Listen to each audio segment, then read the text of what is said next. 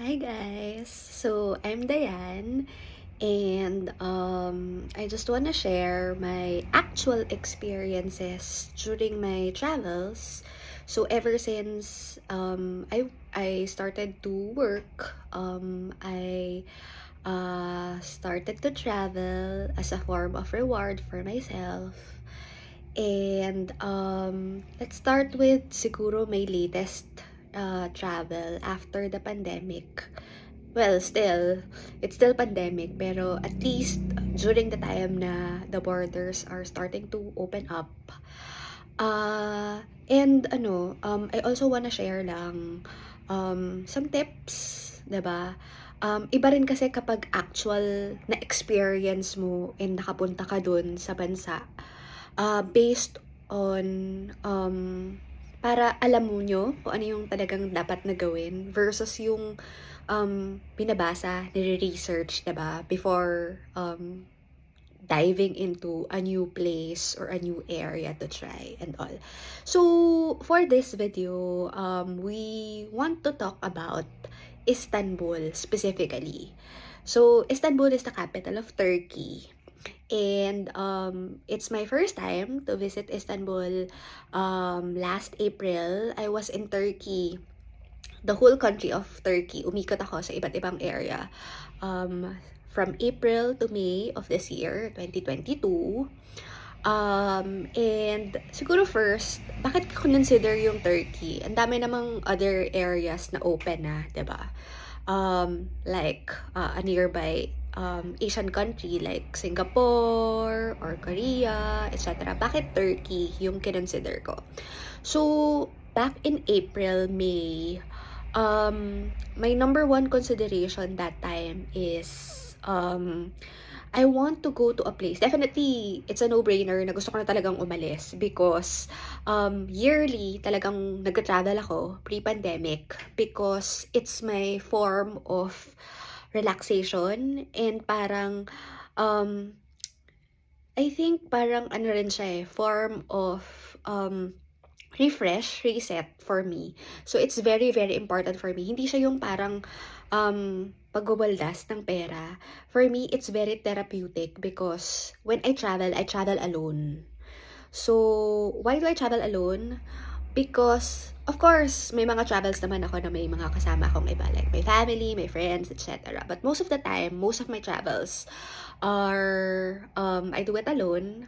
Well, at first, nung mga una kong travels na mag-isa ako, natakot ako. Kasi, well, syempre, mag-isa ako. And, ang second consideration ko, medyo mababaw.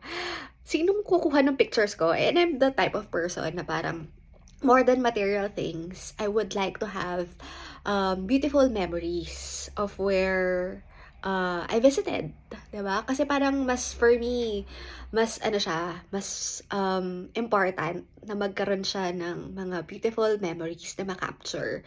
And ang dream ko pa dati is I would like to have my own room, tapos yung wallpaper nun is a collection of all my photos. Ganon katindi. Yung pagkagusto ko na magkaroon ng beautiful photos and videos and memories of me for my travels. Kasi of course, travel is an investment, diba? So it's really therapeutic on my end. So going back, why did I consider Turkey out of all the countries in the world, diba? During April, May. So when yung mga countries are starting to open up. I opted Turkey because my main consideration was, of course, yung safety. We all know naman na while nag-open up na yung countries, COVID is still there.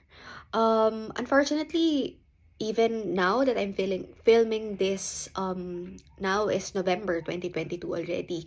I know for a fact na I have a colleague na unfortunately, positive siya and yung COVID variant niya is very different.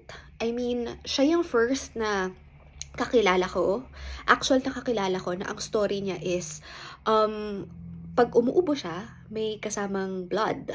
And hospital already confirmed na it's not TB, but it's really COVID-related because dry cough.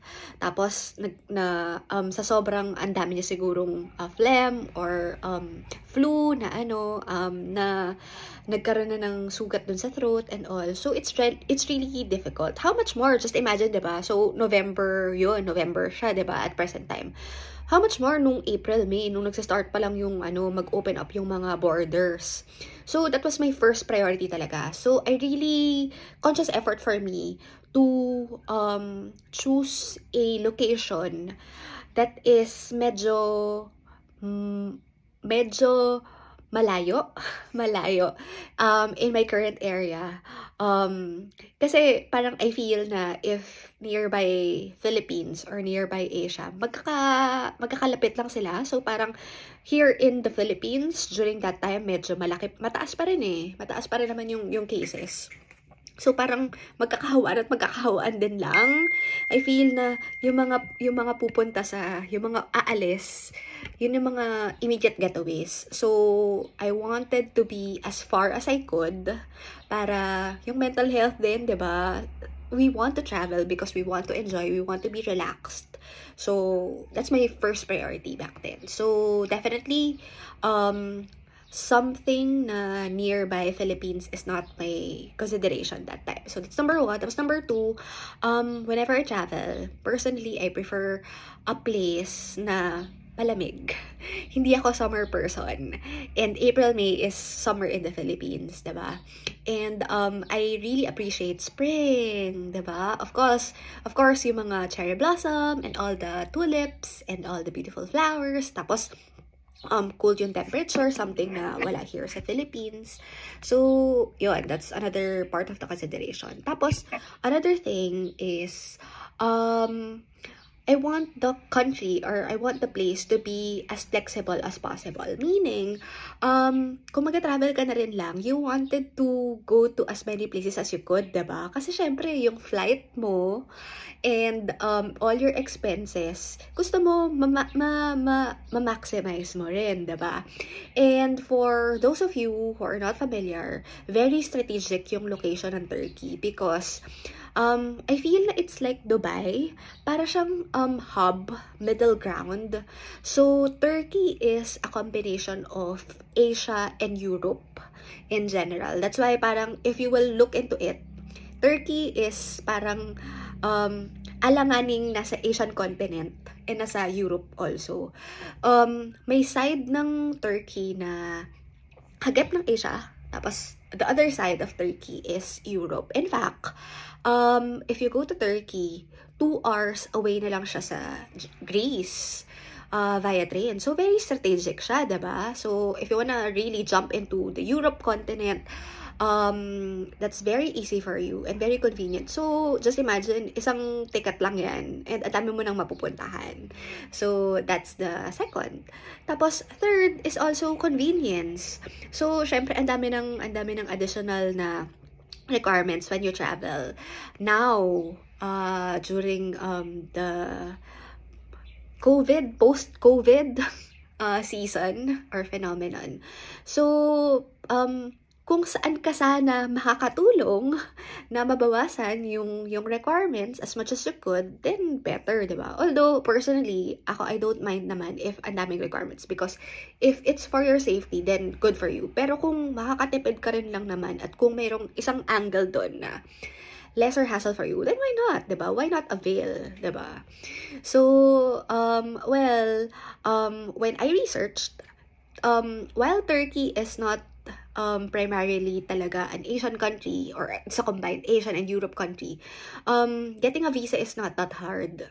You just do it online, tapos you will be confirmed maximum 2 days, and yung payment niya is very minimal as opposed to if you want to get a Schengen visa, which is for Europe talaga, or any other visa. Like, I just paid, I think, 1,500 to 2,000 pesos. That is for a single entry. Single entry is equivalent to a 90-day travel already. So, okay na. Pwede na yun, diba? Tapos, during that time, I don't need to do an RT-PCR, but I need to be fully vaccinated. So, for me, that's already manageable. Tapos, ang kailangan ko na lang na talagang asikasuhin would be my flight. So, I need to book my flight and where do I want to stay, my itinerary, etc., etc. So, there. And of course, my last consideration is, okay, o sige, so pasok. Malayo siya sa Philippines or sa Asia.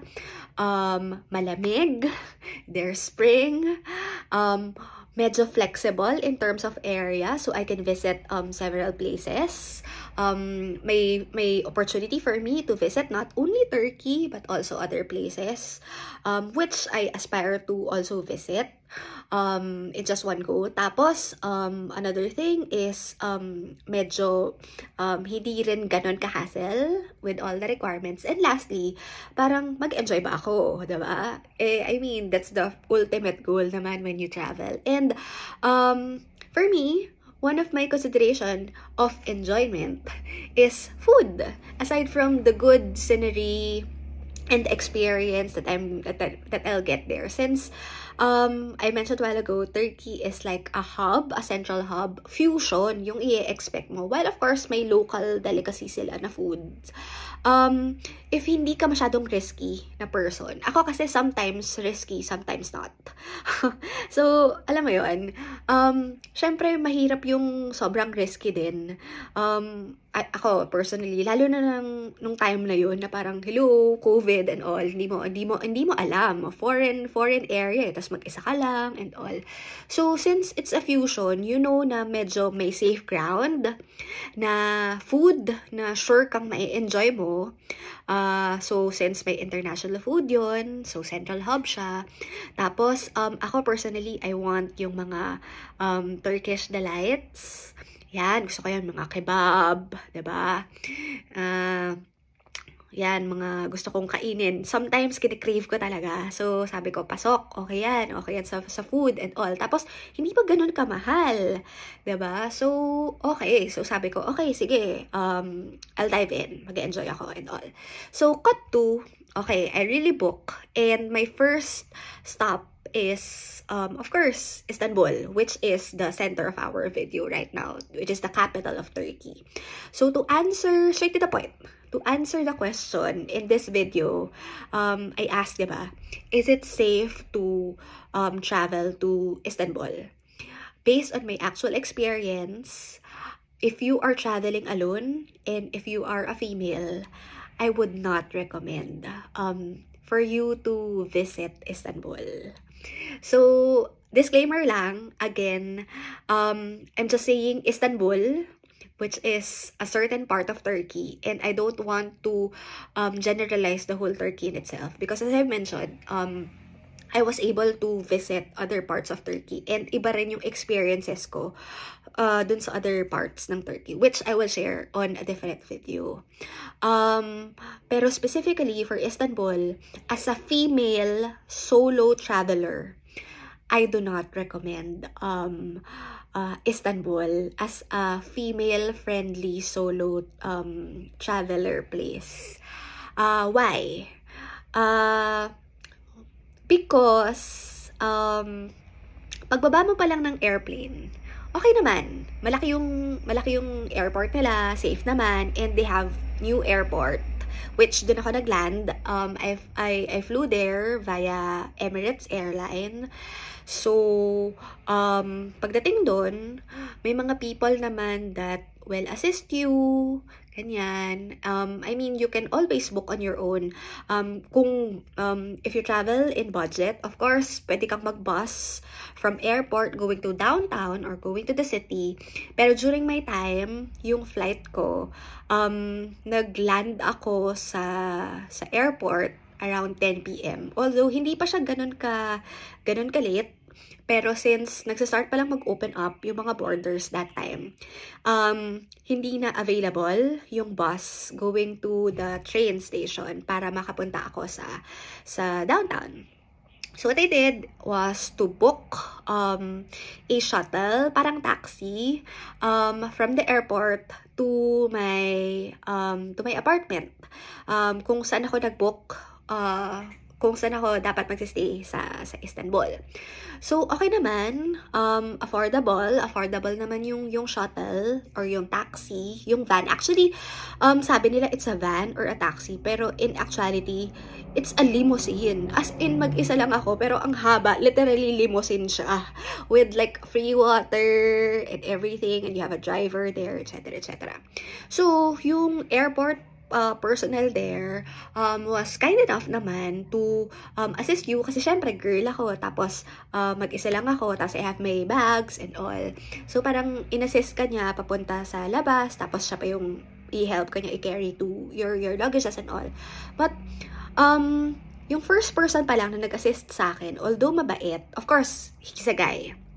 Although mabait, parang ang na-notice ko is ang notion nila sa Philippines is mas mura sa Philippines bumili ng gadget as opposed to Turkey, which is, syempre hindi ko naman yun ni-research that time, diba, bago ako pumunta doon, kung mas mura ba and all. Kasi, my main objective sa pagpunta sa Turkey was really to enjoy and not to splurge on gadgets, etc. etc. And ang notion ko pa nga is, since medyo central hub siya and fusion, parang dapat mas mura dapat yung mga gadgets, diba? But, parang nagulat ako na, talaga, mas mura pala sa Philippines yung ano. So, and it's a known notion sa mga Turkish. So, when they found out na Filipino ako and taga-Philippines ako, immediately, inasa nila, how much ang iPhone sa Philippines? And this was April, May. Syempre, ang new release ng iPhone, usually, Q4, diba? September, October. So, parang I said na parang, siguro, if iPhone 13, ganyan, this is the amount. Tapos, sabi nila, alam mo, here in Turkey, hindi, sobrang mahal, sobrang impossible for you to have an iPhone, which they like, very aspirational, ganyan. So, parang, since medyo mabait siya, he asked for my number, tapos parang sabi niya, if you want to go around, and if lost ka, you can always message me for directions, etc. etc. So I did share my number that I can share to that person. Tapos ang nangyari, hindi naman ako nagko-communicate initially sa kanya. Pero upon arriving dun sa airport, dun sa apartment ko sa Istanbul. So nakarating na ako. So I landed sa airport din, 'di ba? Nakarating na ako sa sa apartment ko sa Istanbul around mga 11 or 12. Tapos nakakuha ko ng WhatsApp message coming from this person na na-meet ko nga sa airport na local. And then parang nakikipag-usap, nagsismall talk and all. Well, okay naman. Medyo sketchy lang. Na parang, okay, bakit sobrang ang medyo aggressive. Pero, hindi pa yun yung main consideration ko why I am saying hindi ganun ka safe or recommended for a female solo traveler.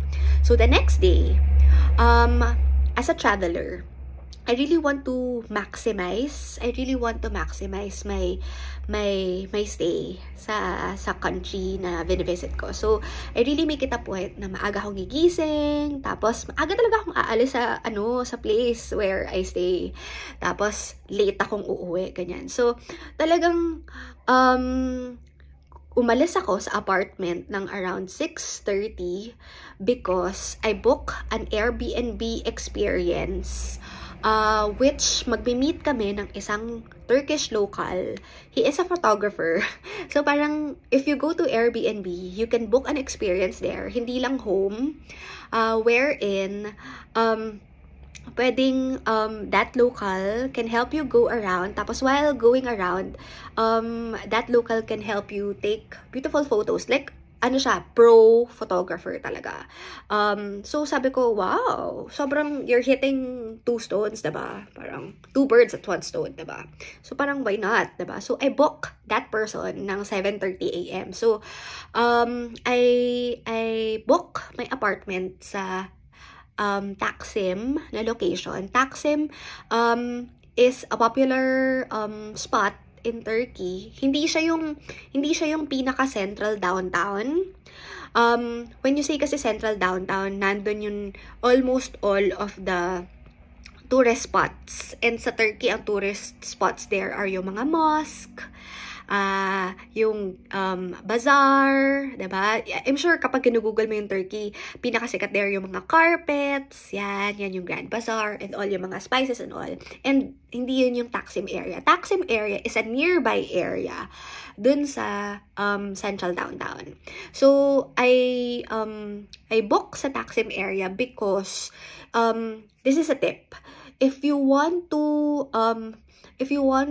pay a little cheaper dun sa pagsistayan ninyo, lalo na if you're the kind of traveler like me na parang matutulog ka rin lang naman doon and hindi mo naman sobrang gusto na sobrang high-end, diba? Because you just need a place for your bag, for your things, and for to sleep, and a decent restroom, etc. etc.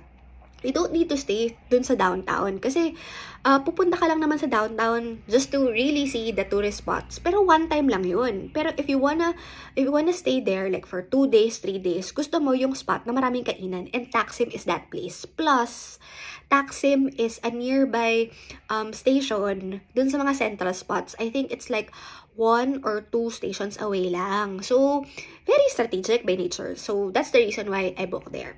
So, okay, the next day, umalis ako sa apartment ng 6:30 para to meet my Airbnb experience host by 7:30 a.m. Literally, I kid you not, less than 5 minutes ng paglabas ko sa apartment, there is this random Turkish guy. Siguro around late 30s, 40s, ganyan. Turkish guy na who approached me. As in, suddenly approached me. Tapos, hindi siya sobrang knowledgeable to speak in English. But, he approached me and said na parang, breakfast, ganyan. And then, of course, I said, no. So, I thought, aalis na siya. Pero, he's very, very makulit. Consistent talaga siya. As in, habang naglalakad ako away, sinusundan niya talaga ako. Like, ano ba? Bakit hindi... I mean, if hindi ka maka-understand ng English, I think a basic yes or no will be very simple. And I also parang gumagawa na ka ng mga hand signals na no, diba? And all. So, umabot sa point na I really stop dun sa... So, it's a public highway ha. I mean, it's a public street kung saan niya ako kinukulit. Ang nangyari, I stopped na there kasi alam ko na may mga other passers-by na parang I was hoping na may magsisave sa akin pero wala, and also I stopped na there, and then I parang gusto ko nang umiyak kasi it was like a good 10 minutes already na sinusundan mo ko, kinukulit mo ko na sumama sa'yo at mag-breakfast tayo. Ayoko nga. Tapos lalaki ka, tapos babae ako, mag-isa ako. Ayaw mo pa akong tigilan. I mean, if you are a gentleman, diba, you will stop. Lalo na you know na I'm not a local. Diba? So, alam mo na ang notion na, what are you after for, diba? So, when I stopped, medyo kinulit niya ako ng how many seconds? Like 10 seconds. Tapos after nun, meron siyang kotse. Pumunta siya dun sa kotse niya. Tapos akala ko okay na. So, naglakad na ulit ako papunta dun sa train station. And then, habang naglalakad ako, nagulat ako, binubusinahan niya ako kasi sinasabayan niya ako ng kotse niya. So, habang naglalakad ako, siya, nakikisabay pa rin. Hindi nga lang naglalakad na this time, pero via his car. Tapos as in, binubusinahan niya ako. Tapos breakfast. Tapos inaano niya ako, ginaganyan niya ako. Tapos gusto niyang i-open na niya yung passenger seat. Para umano ko na parang, dahil may kotse, sama ako. Parang ganun. Ayoko talaga. So what I did was tumakbo ako. Tapos siya, wala, siguro nainis na rin and all. Wala. Binilasan na lang niya, tapos umalis na siya and all. Fortunately. Yan. And then, so that's one. that's parang, oh my God, less than 5 minutes pa lang na talagang nag-explore ako dun sa, wala pa nga ako sa central downtown, diba? Ganyan na yung experience. Ano to? So, kinakabahan na ako. Pagdating ko dun sa train station, I was in Taksim Square. It's a big public square, literally. Para siyang Ayala Station, MRT station, except that, may mga upuan, tapos, para siyang plaza, ganun. Tapos, parang underground yung train station. So, when I went down, kasi pupunta na ako sa train station, hindi ko ma-figure out yung pagbili ng card or pagbili ng ticket. Hindi ko alam kung dahil hindi na ulit ako sanay mag-travel, pero usually I can figure it out. I mean, I tried. I always travel via train. It's my favorite mode of transportation. Tapos, maybe because of the language, etc., I can't figure it out. So, what I did was, umalis ako, nag-exit muna ako. Tapos, I tried na mag-research online. So, umupo muna ako doon sa Taksim Square. And then, less than 5 minutes nung pag-upo ko, there's this random guy again. And, itong random guy na to, ang profile niya is, again, para siyang 40s. Tapos, ano siya, decent looking. Like, naka-coat. Tapos, wala naman siyang bag. Pero, I mean, hindi siya yung namamalimos na type. Decent looking talaga siya na guy. And then, lakad siya ng lakad in front of me. As in, pabalik-balik. Ganong level. So, parang, ano to and all. Tapos, okay. So, umalis na ako. That was like morning, diba? Kasi I need to beat the 7:30 AM meet up with that Airbnb host. So, fortunately, may local naman there na mas bata, like around my age, ganun, who helped me, tapos knowledgeable din sa English, who helped me to go to dun sa meet-up place namin nung Airbnb host. So, okay. So, at least naka-save ako. Naka-save ako dun sa second sana na guy na I feel na mangungulit sa akin. Ganyan. Kasi, meron may signs of attempting to kulit. Just for the fact na, in front of you, naglalakad siya talaga back and forth for sobrang tagal. Tagal talaga. Well, I was trying to research online how to purchase a ticket sa train. Ganyan and all. Cut to, nung nagpunta ako dun sa meetup station, dun sa meetup place namin, dun sa downtown, central downtown. Buti na lang, mabait itong local na na-meet ko. So, hinintay niya na dumating yung host ng Airbnb. Tapos, sobrang series of unfortunate events. Hindi rin sumasagot yung host dun sa Airbnb. So, of course, may communication kami sa Airbnb app. Ganyan. Prior to, nung gabi pa lang, I'm confirming na, hey, tuloy tayo, gantong oras, etc. And then, nung morning, hindi na siya nagre-reply. And it was like, uy, malapit na mag 7:30 AM. So, I suppose, diba, na parang, you're nearby, or whatever. So, okay. So, naghintay ako until like 8. Wala. 8:30, wala pa din. And then, yung local person na kasama ko, sabi niya, hindi siya Turkish talaga. But, I'm saying na local siya because he's been staying in Istanbul for quite some time kasi doon siya nagtatrabaho na. I forgot kung anong nationality niya talaga, but definitely hindi siya Turkish. Pero, nakatira na siya sa Istanbul for like 5 years or more than 5 years. Tapos, parang sinasabi niya na, alam mo, i-let go mo na yan. Kasi ang dami talagang Turkish na nang fraud, nang sa scam. Siya na mismo yung nagsasabi kasi parang sabi niya may experience ako and ako ay magay ha, gumaganon siya sa akin. Na ako ay magay, how much more ikaw, girl, and all. And if you will judge me based on my looks, na parang girl, tapos maliit, and all, so parang feeling niya ang daling mas scam and all. So parang ako, wait lang, it's Airbnb, diba? I mean, hindi naman siguro, ganyan and all. So anyways, cut to, sabi niya, balik ka na lang muna dun sa dun sa apartment mo. Until such time na mag-reply na lang siya ulit. Kasi alam nga namang naghihintay ka here na parang wala lang, diba? And all. So parang I decided na, sige nga, balik na lang ako. Tapos I'll refigure my itinerary for the day. Para at least, mas maging productive, diba? So, nung bumalik ako, kasi hinatid niya ako sa Taksim Square. So, that's like around 9:30, 10 in the morning.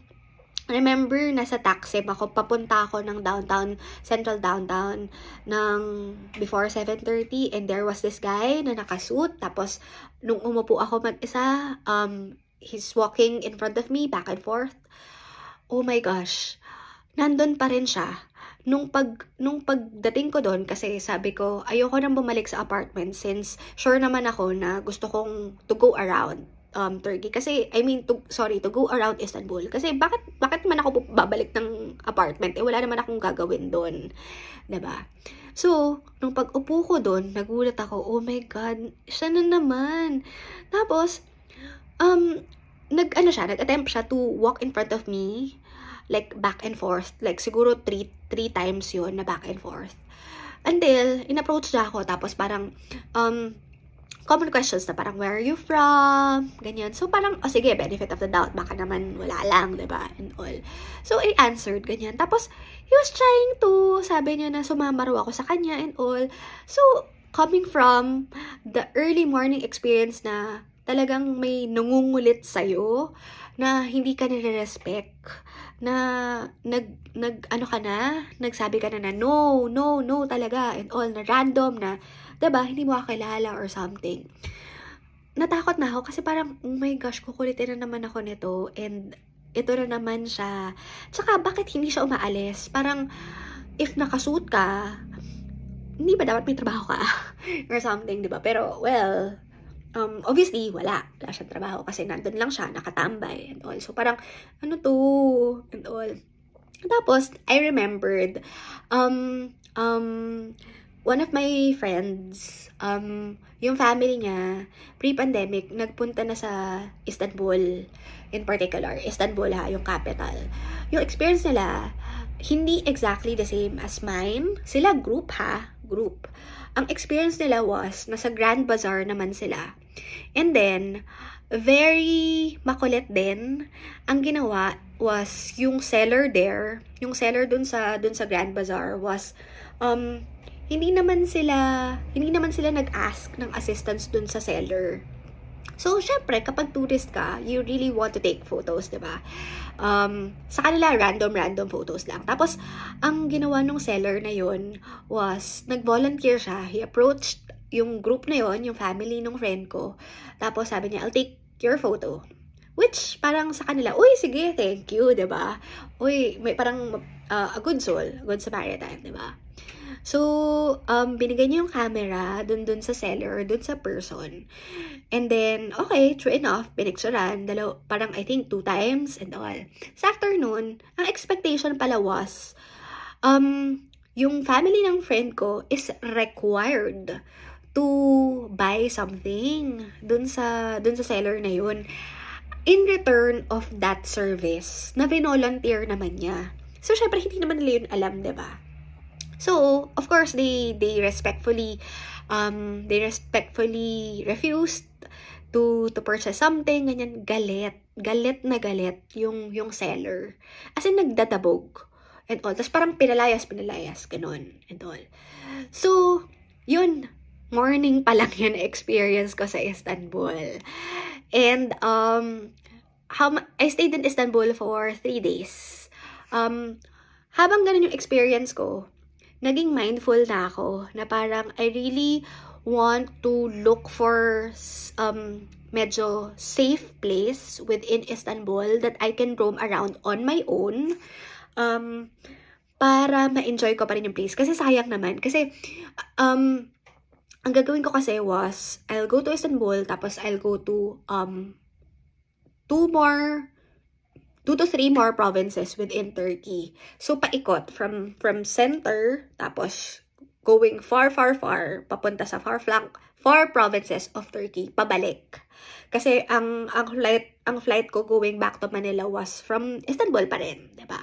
That's the capital eh. So, sabi ko, sige, I need to maximize and all. So, ang learning ko is, ang tips ko would be, if inevitable na magta-travel ka alone and you are a female, I highly suggest na, sorry, by the way, before that tip, dumating naman yung Airbnb host ko. Na late lang siya because nagkaroon siya ng accident. Tapos, natuloy kami dun sa pagsama niya sa akin, going around Istanbul and taking photos of me. So, yun, that's my number 1 tip. Specifically in Istanbul, if you are traveling alone, and if you are a female, lalo na kung female ka, I highly recommend for you to check out like an Airbnb experience na may kasama ka.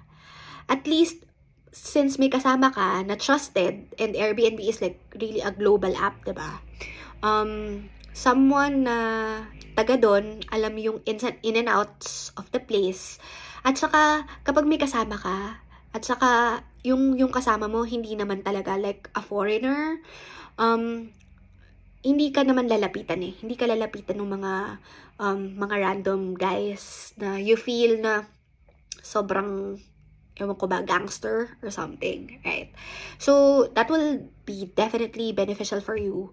So, go to like an Airbnb, o diba, may kasama ka na, may taga-picture ka pa, may kakwentuhan ka pa, tapos may kasama ka pa to recommend some restaurants, diba? And if you want to go shop, yan, may ma-recommend na sila na definitely hindi mo ma-search sa Google kasi sabihin ng Google are yung mainstream locations only. Pero for all you know, ang dami pa talagang, mind you, based from actual experience, ang dami talagang places na hindi naman talaga sinasabi mainstream, pero nando talaga yung gem. Nando talaga yung gem ng lugar. And parang, ako personally, mas gusto ko pa yun puntahan more than other mainstream places. Of course, maganda yung mga mainstream places. That's why mainstream siya, diba? I mean, it won't be popular for no reason at all. Diba? So, yun, that's my first tip. Tapos, my second tip is really plan out your itinerary in Istanbul in such a way na alam mo kung paano to navigate. Talagang napag-aralan mo hindi lang yung way papunta from point A to point B, but also like for me, I will go via a train or via a bus. Dapat alam mo kung paano bumili ng card. Or as much as possible, if you can. Some mode of transportation, pwede mo siyang mabili online eh. So kahit nasa Pilipinas ka pa lang, or en route ka, nasa airport, ganyan and all, pwede ka nang makabili. If you can do that, then please do that. Para at least wala masyadong hassle. So talagang hindi mo na kailangang mag-stop in any location, kahit na gaano pa yan ka-public or kahit gaano ka-safe, diba? Kasi randomly, anyone can approach you, or fortunately, hindi naman ako nanakawan and all, but I heard some experiences na like that, na, I mean, parang sa Pilipinas, unfortunately, parang pwede kang snatch, like yung bag mo, bigla na lang, diba? Ano yun sa'yo and all. So, that's my second tip. Tapos, third is, specifically for Istanbul, what I can recommend is, if you go to central downtown, definitely what you can expect is, I think, when you go to downtown places naman in any countries, talagang merong maraming tours and all. So, definitely, mas mahal. Okay lang naman yun. I have nothing against those tours. Especially if that's what you really want, and that's the experience that you're looking for, diba? But ako personally, parang as mentioned a while ago, I feel na mas maraming gem outside. So while Istanbul has a downtown area, please reconsider to also check out other places of Istanbul na not necessarily downtown. Like there's this alley. Sikat na sikat to, even in Taiwan, in other places. Alam niyo yung cute na alleys na yung stairs, colorful lang siya. Hindi lang siya yung parang LGBTQ colorful na like sa San Francisco, di ba? May road there na parang LGBTQ colors. Ito, parang even yung houses, curated, ganyan. Ang ganda ng mga photos and all. So, ayun. So, while hindi ko siya sobrang ma-recommend for solo travelers na female, if you can travel to Istanbul, yeah, sure, why not? Yun lang. Just be very cautious. Lalo na kung female ka and solo. Diba? This is just really based on my actual experience. Hindi siya gawa-gawa. Actual experience of mine plus yung actual experience also of my friends. So, first-hand story siya. From me to you, other girls. I mean, girls support girls, diba? We got our back. We got each other's back. Pero, please don't get me wrong. The place is still beautiful. Just be cautious. Just be mindful. And maganda siya. So, with all those tips, na-enjoy ko pa rin naman yung Istanbul. So, at this point, I also want to share yung certain videos that I have within specifically Istanbul na sabi ko, eto, na-enjoy ko talaga siya. So, baka you want to consider also to like book a boat experience, which is like 1 hour, tapos solo mo lang siya, and hindi siya ganun kamahal. Tapos may kita mo both the Europe area and the Asian area of Istanbul. Tapos if you want, pwede ka magdala ng food, pwede rin sila. Depende sa trip mo. Kumbaga, diba? Tapos, depende pa sa oras na gusto mo. Pwedeng sunrise, pwedeng sunset, pwedeng lunchtime, etc. etc. Ang ganda niya, ang ganda niya. And, you will go through a Bosphorus River, tsaka yung Black Sea. Black Sea, kasi as mentioned, diba? Medyo central hub yung Turkey or Istanbul. So, malapit na rin siya sa Jerusalem, sa Israel and all. Kaya nga kapag may pilgrimage, kapag may mga religious pilgrimage, most of the time, marami talagang nagsa-stop over sa Turkey. Kasi malapit na talaga. And Jordan yan. So, yun, makikita mo siya. So, it's really, it's a nice experience overall. Pero yun lang, please be very cautious. Pero if you will ask me, if you will go to Turkey, baka stay lang in Istanbul like 1 to 1.5 days. You don't need that much time. Tapos, concentrate on other parts of Turkey. Especially Pamukkale, Cappadocia, Ephesus, yan. And I will share those places in another time. Pero mas na-enjoy ko siya and definitely safer yung areas na yun. Lalo na if you are a solo traveler and you are a female like me. So, there. So, yun. I'll share my snippets para you'll also get the feel of what Istanbul is. Thanks, guys. Yeah, turn. Turn right, wheel.